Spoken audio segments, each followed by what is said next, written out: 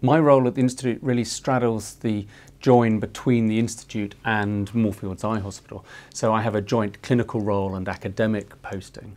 I do both. I'm director of the Glaucoma service at the Moorfields Eye Hospital, and then here I'm a reader. And where I take that is to run clinical trials looking at the effects of existing primarily glaucoma treatments on patients. And the exciting thing for me with that is that it really gets to the heart of what we do as clinicians on a day-to-day basis, making judgments about which treatment to take for which patient.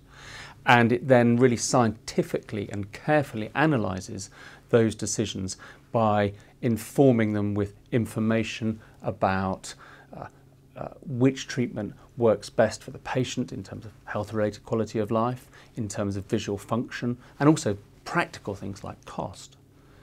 So to do this, we've been able to involve patients all the way through that process. Right from the very beginning, we started with asking patients what was important to them. We went to the James Lind Alliance results that had asked thousands of patients and clinicians what was important to them, and then analysed those to see which would apply to the studies we thought we wanted to do. And that helped us refine our question. And we could go back to patients in focus groups and ask patients specifically, is this question that we think is important, is that important to you?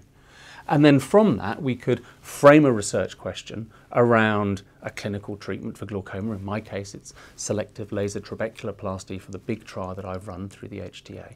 And then really construct a design for a randomized controlled clinical trial to answer the question, should we be doing this treatment, offering this treatment for patients newly diagnosed with glaucoma.